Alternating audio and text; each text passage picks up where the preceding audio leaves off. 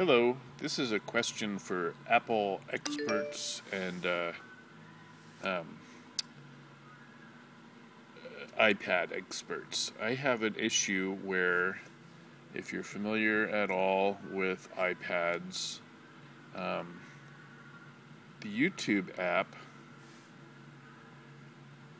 works okay, except it always says YouTube not available.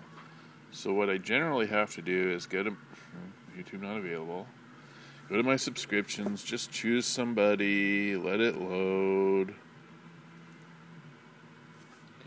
choose new videos, let it load, or although it will say YouTube not available. So I usually have to do this several times before it actually loads any new videos. But here, this time it worked for you guys.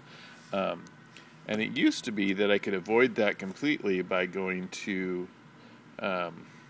Safari and going to YouTube, but apparently Apple has blocked the iPad Safari from going to YouTube. I've tried a couple other browsers, and it just wants me to go to that stupid YouTube app that doesn't work half the time.